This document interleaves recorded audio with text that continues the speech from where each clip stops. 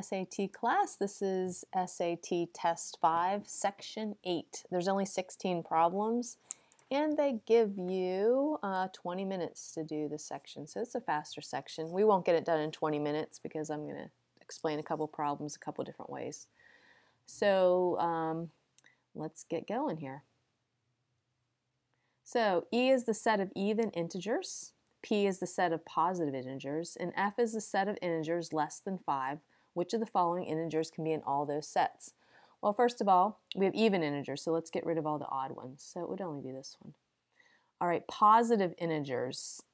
Positive integers, 0 is considered even, but it's not considered positive or negative. So that has to go, and this one has to go. Those are the ones that are not positive. Keep in mind, 0 is not positive or negative, but it is even. And then they have to be less than 5, so we get rid of the 6, and the answer is 4. Just be logical when you do these problems. Okay, 8 plus the square root of k equals 15, then what is k? You can just do a simple algebra problem here. Subtract 8 from both sides, so you get the square root of k equals 7. Square both sides. That's how you release a square root, is you square it. So you get k is equal to 49. That is that. Or you could just put numbers in. If you put 49 in and square it, you're going to get 7, and then you're going to get 15. Hopefully this one wasn't very hard. All right, next one. In a poll, 35 people were in favor of building a new library. 14 people were against it, and 1 person had no opinion. What fraction of those polled were in favor? So make sure you answer the question correctly. They always try to get you on those kind of things. So we want to figure out how many were the total number of people. Well, 35 were in favor, 14 were against it, and 1 didn't have opinion. If we add those all up, we're going to get 50. So they want to know how many were in favor, so it's going to be 35 over 50 were in favor. And when we reduce that fraction, we can take 5 into both of those, and so we get 7/10 is our answer. And there you go. Okay, so far not so bad. All right, here's one in the figure above. What is the value of t plus u? The SAT questions are notorious for making you think that you don't have enough information to do the problem. And this is one of those problems. So if you know a simple fact that vertical angles are equal, and you know that 70 plus 30 plus this angle equals 180, we have to know that these two angles also have to be the same as 70 and 30. They would be the remaining angles. So t and u, we don't know which one's 70, which one's 30, even if they are 70 and 30. All we know that t and u have to be the same as 70 plus 30, so the answer is going to be 100. So let's see, is there a better way to explain that? Well, we know that this one has to equal 80. I guess that would be a better way to put it, because we actually can figure that out. It's 80. So we get 180 minus 80 equals 100. So you know those two angles have to add up to 100. That's a better way to explain it. All right, let's just drift up here a little bit, see what this problem is. Okay, it's a chart. According to the graph above, between which 2 consecutive years was there the greatest change? They're not saying which is the greatest improvement, they're just saying the greatest change. So you're just going to subtract. I can tell that this one and this one, it's a pretty great change. So if I subtract 3.5 from 4.25, I'm going to get 0.75. So between these two, it's 0.75. Another place where I see a great change is between these two. I mean, you could eyeball it and say, yeah, this one's bigger, or you can actually subtract it. So we're going to get 4.75 minus 3.75, and the change is going to be 1. So the biggest change was between 1984 and 1985. So you're just trying to see where the biggest change is, not where the biggest improvement is. Okay, next. Trying to save more time on the more complicated ones. All right, the graph of y equals g of x is shown. If g of k equals 1, what is the possible value for k? To some of you, this is going to look totally like Greek or something. It's going to make no sense. What this question is asking for is for what x values does the graph have a height of 1? This right here, g of k of equals 1, is simply saying y equals 1. You can rewrite function notation into this more linear notation by just replacing the g of k with y. So they're saying, see right here, they're saying y equals g of x. So you can, and we're saying g of k equals 1. So we're trying to figure out what are the possible values of k. And the k ones are the x values. What are the x values that gives you the height of 1? So we're saying, what are the x values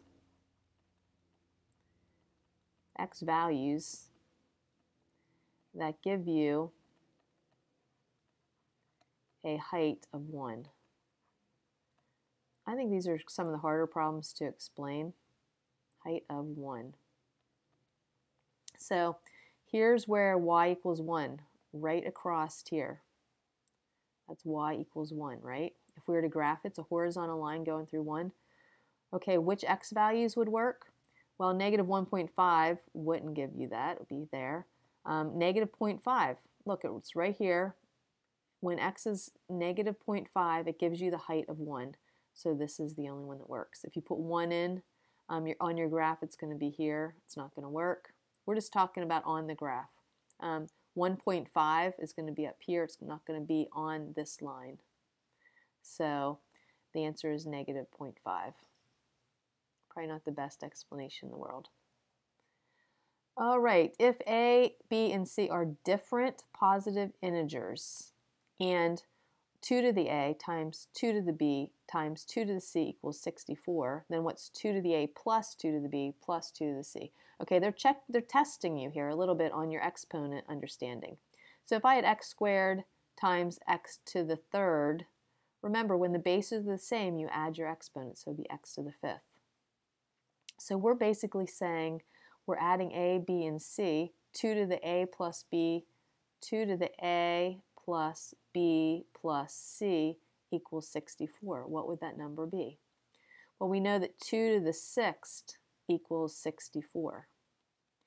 So we know that a plus b plus c has to equal 64. They have to be different positive integers. So the only combination that would work would be 1 plus 2 plus 3, not equals 64, equals 6. Has to equal 6. And this should be a 2. All right, so now once we know what A is, B is, and C is, we're going to go up here and we're going to plug it in. So let me just slide down a little bit. So we get 2, A is 1, plus 2 squared, plus 2 cubed, and we're going to add those all together. So we're going to get 2 plus 4 plus 8, and we get an answer of 14. And that's your final answer. It's 14. All right, so you need to understand when you multiply with the bases that are the same, you add your exponents. Whoops, I'm having a little trouble here. So you're going to add your exponents when you multiply. Bases are the same, you add your exponents. And here you're just going to plug them in and get a final answer. All right. In the xy plane, the center of the circle has coordinates -3, -7. So I'm going to draw myself a little xy plane. Here's my coordinate system. All right, and just plot these points a little bit just to make it clearer to you. There's my xy plane. So it has coordinates, a circle, has a center with coordinates of 3, -7. So 1, 2, 3, 1, 2, 3, 4, 5, 6, 7. So there's our center, 3, -7. If one of the endpoints of the diameter of the circle is -2, 7, so let's go over here, -2, 7. That's an endpoint of the diameter. This is the center of the circle. So what's the coordinate of the other endpoint? So it has to be out here somewhere. the other endpoint of the diameter. This one, this distance from here to here, so we're going from 3 to -2. This is 3 to -2. The distance is going to be 5. So the rest of the diameter, we're going to add 5 onto the x-coordinate. So if the x-coordinate of the center of the circle is 3, -7, that's the coordinates of it. If we add 5 onto 3, this is going to give us an endpoint of 8, -7. So the center is going to be in the center of the diameter. If there's 5 on this side, then there has to be 5 units on this side. So the answer is going to be 8, -7, right there. The y-coordinate's not going to change. It's going to go straight across. So hopefully that helps a little bit. All right, I found this one to be the most disturbing problem on the test. A regulation for riding a certain amusement park ride required that a child be between 30 inches and 50 inches tall. Which of the following inequalities can be used to determine whether or not the child's height satisfies the regulation for this ride? Okay, one way to do it is you just start putting in numbers. Like you can put in the height could either be, if it's between 30 and 31, I put in 31, and then you also put in like 49 and see if it works. You're going to find that these numbers work for more than one equation. You also have to put in numbers that are greater and see if they don't work. I didn't like doing it that way at all. So I'm going to show you the way that I did it. I mean, it's perfectly fine to pick numbers and play around with it, but it's going to take forever.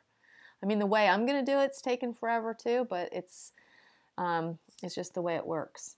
So I'm going to solve each of these. These are all solvable, and I'm going to show you how to solve an inequality. So we're going to start with A. I'm not going to do all of them for time's sake, but you say h minus 10. Whoops, I ran out of room. It's not going to show up for you because I don't have that recorded. I need more space. So I'm just going to have to squeeze in. Let's go back to black. All right, let's just use our space wisely here. Get rid of all this. Okay, I'm just going to do a few of them. This is how you solve an inequality. Okay, we're going to do A. So we say h minus 10 is less than 50. Inequalities, there's always two parts. And you're also going to say, and h minus 10 has to be greater than -50. That's how you solve inequality problems. You set them up two ways. You say what's inside of there is less than this. You just basically recopy it. And then you say what's inside of there is greater than the opposite of this. And then you solve them. You say h is less than 60. H is greater than -40. And you can see that it's not between 30 and 50 inches, so A does not work. So you're going to work your way down. Let's do one more before we do the right answer. H minus 20 is less than 40. H minus 20 is greater than -40. And I went off the page. So you solve each of these. You say H is less than 60. And already that doesn't work because it has to be less than 50. So you don't really have to solve the other part, but let's just do it. H is greater than -20. That's silly. That doesn't work. Okay. The one that does work is D. You would say H minus 40 is less than 10. H minus 40 is greater than -10. You can kind of do these in your head. So you can say H is less than 50 and H is greater than 30. And obviously that's between 30 and 50, so D is your winner. I mean, even the book that I have, Tutor Ted, he picks numbers, but it takes a long time to pick numbers. I think it's just faster to learn how to solve inequalities. These might come up again, so keep in mind you write it as it is originally, and then you write it greater than -50. I'm not going to go into the whole explanation of why that works in this video. Okay, a right circular cylinder with radius 5, height 4 has a volume V. In terms of V, what is the volume of a right circular cylinder with radius 5 and height 8? So we have two little problems. You have to know the formula. Volume equals pi r squared h. So first I'm going to do it with the radius of 5 and a height of 4. So we're going to get volume of the first one, we'll call that volume 1, is going to be 25 times 4, which is going to be 100 pi. All right, we're going to do volume 2, is again pi r squared h. Volume 2 is going to be pi. The radius is still going to be 5 squared. Now the height's going to be 8. And you can see it's just going to be multiplied by 2. So volume 2 is 200 pi. Now here's, I think, the tricky part. It says in terms of V, what is the volume? So you want to compare these two volumes together. Well, volume 2 is 2 times volume 1. So it's going to be 2 times the volume. So a little tricky in the wording there. So they're comparing the V's. The V's, it's going to be 2 times the original volume. V stands for the original volume. So that's how you do that one. All right, onward to 11. Oops, jumped too far. Okay.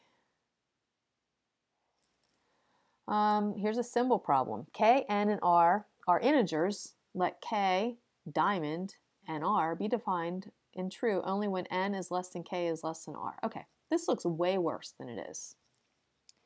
So K is -2. I'm just going to put these up here. N is N and R is 0. All right, so there's our little thing. Try to get that in there. Okay, now we put it into this little inequality. So N is N, because that says N. So I'm just substituting these numbers into this. So N is still N, so it's N has to be less than K. Well, what's K? K is this number in front. I mean, it's right below. I didn't really need to write that. So K is -2, so I'm going to put that in there. And what is R? Well, R and 0 are the same thing, so less than 0. So obviously N needs to be less than -2. Well, -1 is not less than -2, and 3 is not less than -2, so the only one that works is -3. So the only answer is 1 only, and that is A. A little tricky. The only part that's hard in this is it's a symbol problem, and you need to know that, see how they totally line up. So K is the same as -2, so you put the -2 in for K. Don't want to go on and on too much about that. Okay, a percent. This is a straightforward percent. 20% of x. So we're going to say 0.2 x equals 80% of y.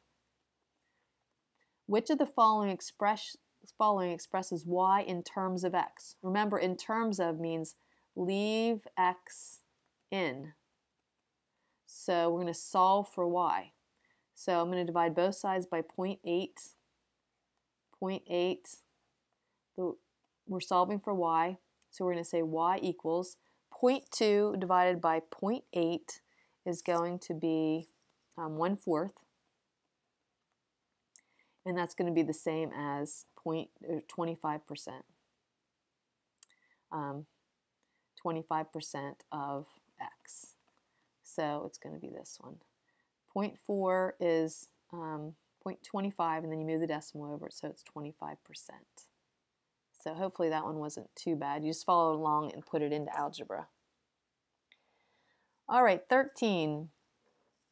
X plus y plus z are positive integers such that the value of x plus y is even and the value of x plus y squared plus x plus z is odd. Which of the following must be true? Okay, another slightly challenging problem, I think. All right, possibly the best thing to do is pick numbers. Now, if x and y are even, let's just pick them. So x equals, this isn't the only way to do this. X is 2, y is 4. You have two cases here. This is case 1.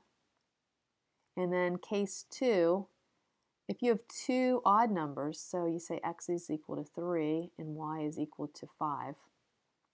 Two odd numbers, when you add them together, is even as well. So you're going to have two cases. Let's see. They're positive such that the value of x plus y is even and the value of x plus y. So I'm going to put these in here. X plus y would be 6. So I'm putting them in this formula that you can barely see there.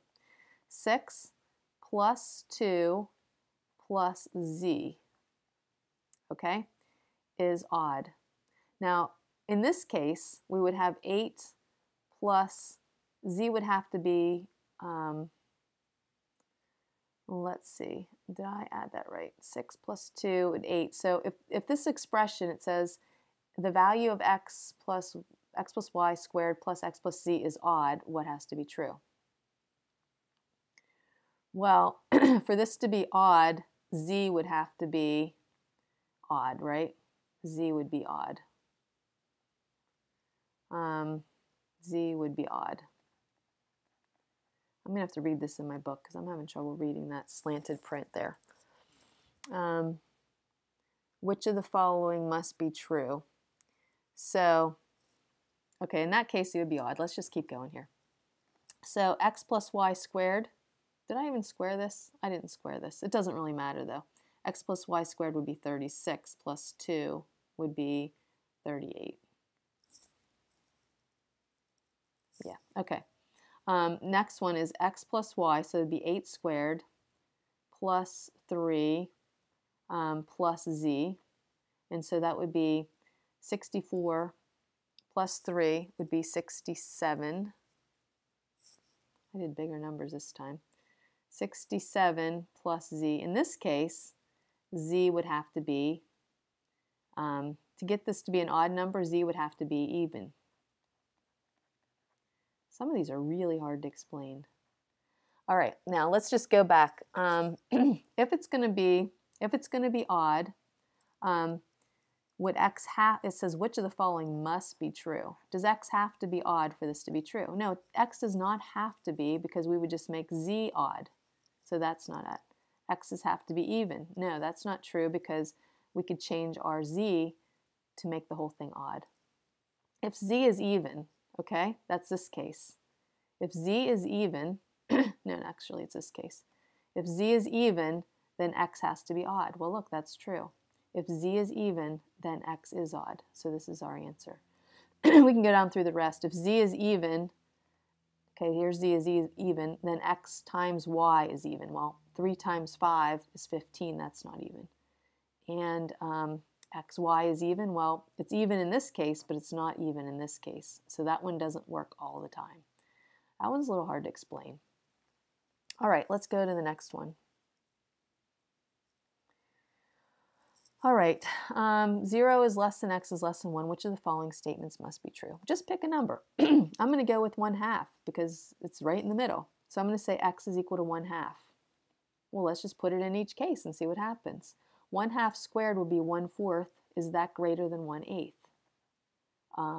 Yes, it is. So that one works. So we circle it. Let's try the next case. X is greater than, whoops, we have to put the number in. 1/2 is greater than 1/2 divided by 2. So that would be 1/2 is greater than 1/4. Is that true? Of course it's true. So that one works. All right, let's go to the next one. This is 3. 1/2 is greater than 1/2 cubed. So we get 1/2 is greater than 1/8. Is that true? Yes. So all of them are true, so the answer is E. I like to put checks beside the true ones. And that one wasn't bad. If you know to pick numbers, you just substitute it in. I think that one's pretty easy. Okay, only 2 more problems. We're making good time. Of course, they have killers at the end. Okay, Doug's biology experiment involved timing 12 hamsters in a maze. Each hamster received at least 1 practice before being timed. The scatter plot above shows the time each hamster took to complete the maze and the corresponding number of practices that each hamster received. Based on the data, which of the following functions best models the relationship between t, the number of seconds to complete the maze, and p, the number of practices? Okay, this problem, they want to know basically what kind of line best fits these data points. So draw a line that it's the best fit kind of problem. So we're going to draw a line that kind of best fits all the points. I'm just going to go kind of like right through here. Kind of best fits is in the middle of all the points. You can't really draw any sort of diagonal line. So if you were going to like write an equation of this line, you would say y is equal to, it's a horizontal line, about at 44. I'm just going to put that there. I mean, I know the answer, but let's go down and look at the answer choices now. So the crazy thing is the function notation. Remember, when you have it in function notation, you can rewrite it as y equals 44. So you either have y equals 44 or y of p equals p. So these are p's.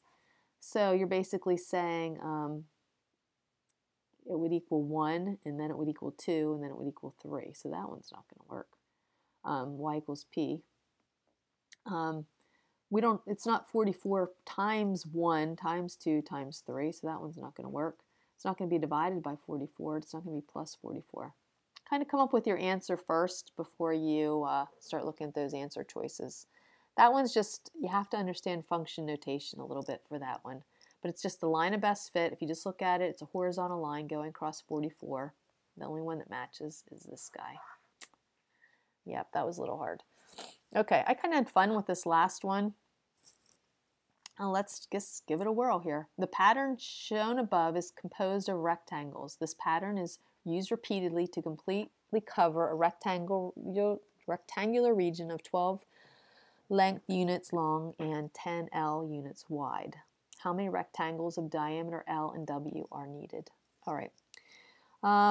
Here's the trick to this one. If you go over here, you have 2 L's. If you go over here, you get 3 W's. So we're basically saying that 2 times the length equals 3 times the W's. So what I did was I found out that the lengths are 3/2 the W's, and I found numbers that work for the length and the width. So this is hard. There's no getting around that this problem is a level 5 problem. It's definitely doable and can be done, like they say, in 30 seconds if you don't have to think. I can barely do it in 30 seconds now. So I'm going to pick values. Like if I let the width be 2, I can keep this ratio. You can pick different numbers, but if I let the width be 2, these will cross out and my length is going to be 3. So I'm going to say my width is going to be 2 and my length is going to be 3. Now there's different numbers you can pick, like if you're going to talk with Tutor Ted, he let the length be 6 and the width be 4. If you put that in there, if the length is 6 and the width is 4, do you see how it's still, you get equals, it's going to be 12 equals 12. But hey, why do bigger numbers when the smaller ones work? So if I put 2 times 3 in here, I get 6, and 3 times 2 is W. So I'm just picking numbers, basically, picking number problems. All right. So that means that each little block is 6 units. 6 units. All right. So they want to know how many of those little blocks will fit into a rectangular region that's 12 by 11. So we know L is 3. So 12 times 3, length times width, that's your length. Your width would be 10 times 3. So I'm going to get 36 times 30. And when I multiply that together, I get 1,080. 1,080. Now I want to know how many of those little blocks fit in there. This is the total area that you're going to cover. How many blocks? Well, I'm just going to take 1,080 and I'm going to divide it by one little block. Well, each little block we talked about was 6. So I'm going to divide this by 6 and it goes in 180 times. So 180 little blocks fit in this big area. So your answer is, I know it looks like it was easy, but this is a difficult problem. There's all different ways to do it. So your answer is 180E. All right, so that is it for Test 5, Section 8.